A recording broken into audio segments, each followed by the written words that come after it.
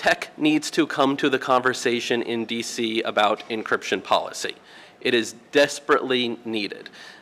We have seen bad proposals, bad legislative proposals put forth.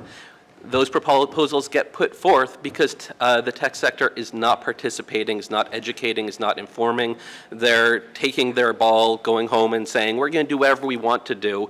You guys in Washington, you can't touch us. Well, guess what? Look at Russia.